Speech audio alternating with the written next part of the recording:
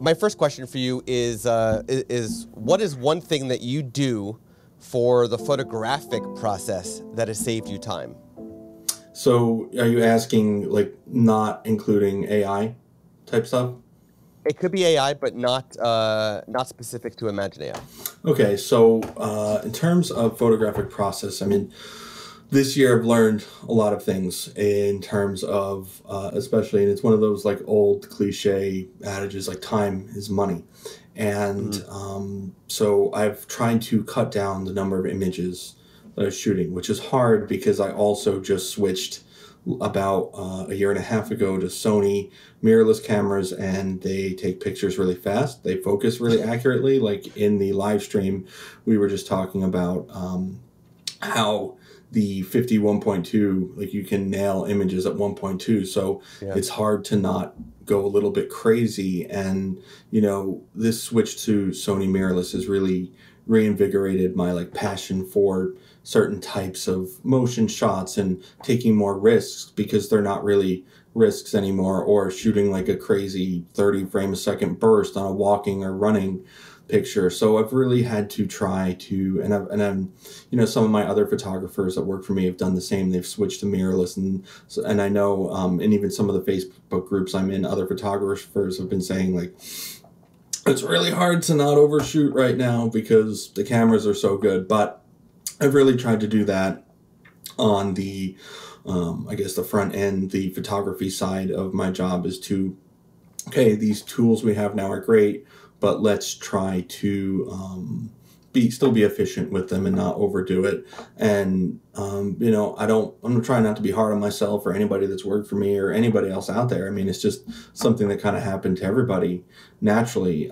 So that was my first sign to me that, okay, I can shoot a little bit less, and that does help, but I also needed help with the volume I was taking on, and that I am taking on still with my jobs. I need to be able to cull down the images more efficiently. I need to be able to edit the images more efficiently. So this whole year has been about efficiency in terms of my job, but then also kind of like we talked about on the live stream, also work-life balance, being able to have the time to do those things. So yeah, that's it's kind of all ties together into the theme of this year was time is money, but also time is valuable, personal time. In fact, there's old friend of mine who I've worked with over the years. He works now for Tave and Shoot Proof.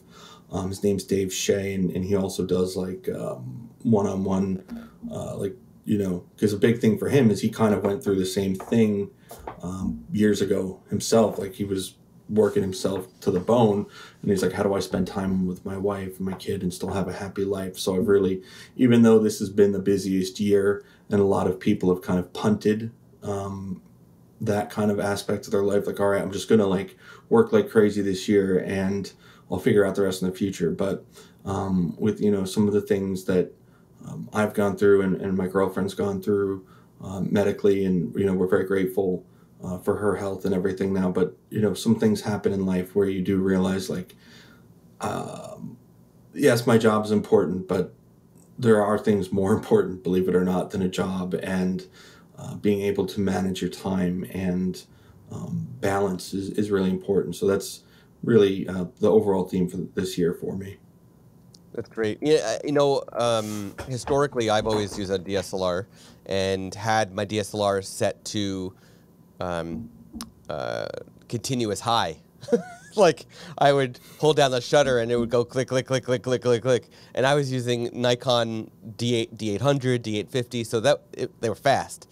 Now that I use Nikon Z bodies, which are their mirrorless, I had to switch it to single because it really is.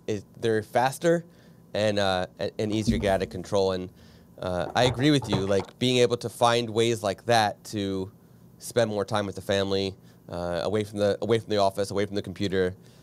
It's so valuable in many ways. Yeah, and I have to say, even when I was with the D850, like the D850 was my favorite DSLR before I switched to mirrorless. I even started to develop the methodology and style and approach that I use now with when I had the D850. That's when I really did start to feel comfortable shooting wide open at like 1.4 with like the Nikon, the 105 1.4, which is, even though I love Sony, and if any of my Sony peeps out there listening, I'm fully team Sony, but that is one lens I miss, and hopefully Sony comes out with something, and I think they might be similar to the 105 1.4. I mean, the 85 and the 135 GM lenses I have are great, but just a little side note. But yeah, I started that approach, philosophy, doing things in the spirit of that with the D850 myself a couple years ago, because it probably was the best focusing DSLR I had, and that's kind of just evolved over the past 2 years into, now I shoot with the Sony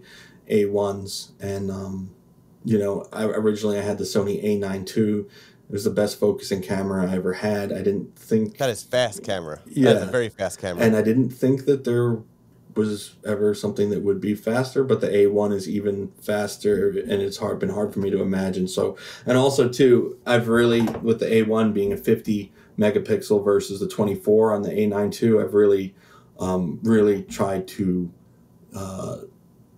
be more careful about going into that burst and really how many photos I'm taking. And also too, slowing down a little bit like that has helped me be more careful with things like composition and looking for distracting things in the background. So it's been good to slow down a little bit, especially over the past few months with my approach.